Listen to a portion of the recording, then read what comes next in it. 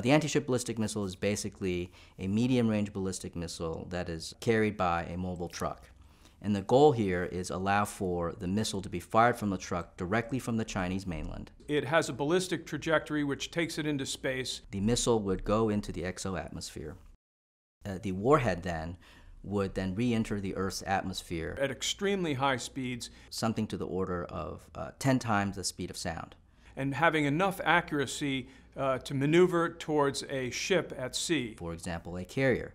And then to be able to maneuver the warhead in pinpoint precise fashion so that it can hit that moving target. The United States does not have this capability.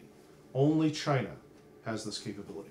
If the technology works, it would be the first time that a ballistic missile with a ballistic trajectory would be able to target essentially a carrier or other large moving targets at sea with pinpoint fashion.